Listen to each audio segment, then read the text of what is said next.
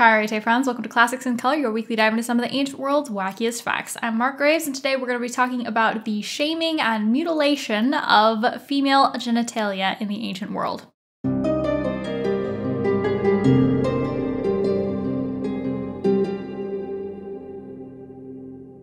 A desire known to no one. Freakish, novel. Among all animals, no female is seized by desire for female. So that is a quote from Ovid, and hopefully from that quote you get an idea of the disapproval that people in the ancient world generally had towards lesbians.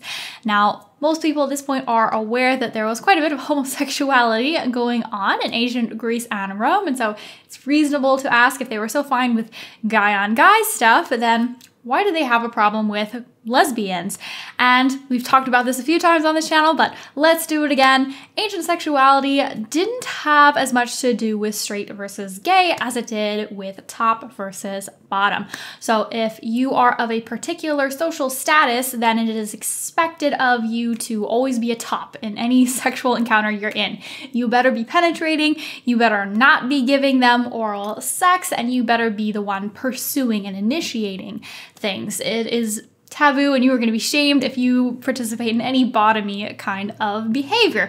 And of course, people of higher social status are adult male citizens, right? People of status, not slaves. And then people of lower status are females, children, and slaves. And if you are of that lower status, then it's expected of you to always bottom, and you will be shamed if you top, penetrate, pursue in any way. So in male-on-male relationships in the ancient world, generally one of them will be an adult and the other will be a child and or adolescent and or slave. And so that doesn't violate your top-bottom rules, right? They can fulfill both of those rules without leaving their top or bottom space. But in a female-on-female relationship, there's a bit of a dilemma, because women are supposed to be bottoms no matter what stage of their life they're in. So it doesn't matter how old one of them is, they're always supposed to be bottoms. And so if they're in a relationship, you've got a problem with the top-bottom rules. And so you generally see a stigma or a disapproval of lesbian relationships when they come up in literature. Often they're ignored, but if they are brought up, it's generally not in a very nice way. So lesbians are generally given a hard time. They're portrayed as overly aggressive physically, but also sexually. Women in the ancient world are supposed to be very demure, very shy about sex, not have too much of a sex drive, but these lesbians are portrayed as out there trying to get some and pursuing people, and that is definitely bad, right? And then the other stereotype about lesbians is that they, for the most part, have larger than usual clitorises. In case you're wondering, I'll give you a couple words in Latin for clitoris. So from Hippocrates, we have columella. So that is a more medical-ish term, and it means little pillar, which is kind of cute. And then we also have landica, which is the swear word, the dirty word, right? You don't use that in polite conversation.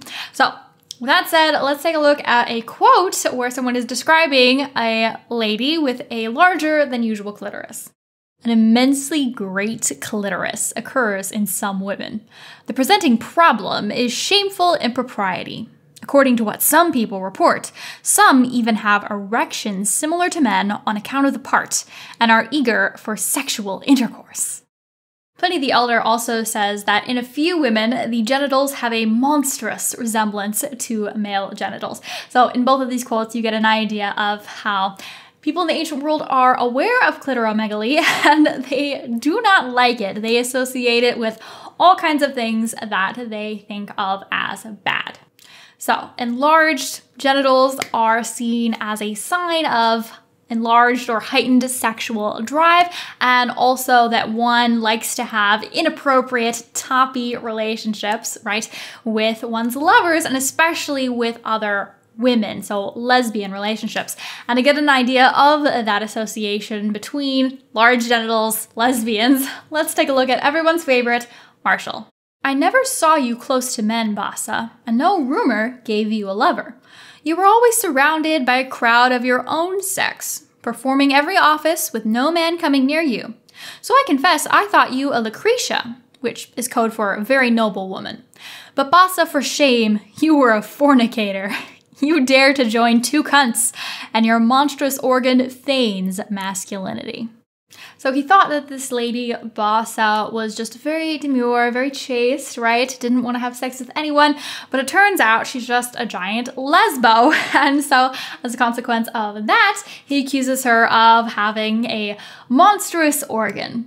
It's been fun and games in this video so far, but I will admit, when I read this next passage, it was pretty painful. So it comes from a medical author, Serenus, specifically his Gyneceia or On Gynecology, and this particular passage describes how to perform a clitoridectomy, which is a surgical intervention to reduce the size of said monstrous member.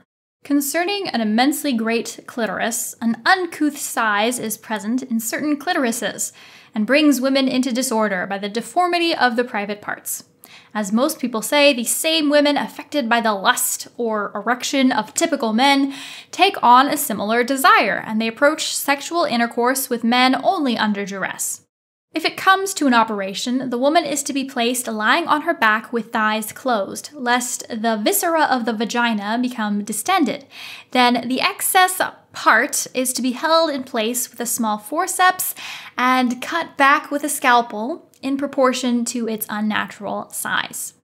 I suppose I'm grateful at least that he says if it comes to an operation, sort of implying that it's not the default or it's not mandatory to perform this on people, but still very unpleasant. So there you have it, folks. This week's video. Thank you so much for stopping by. Special thank you, as always, to subscribers and to Patreon members, and I hope to see all of you again next week. Χαίρετε.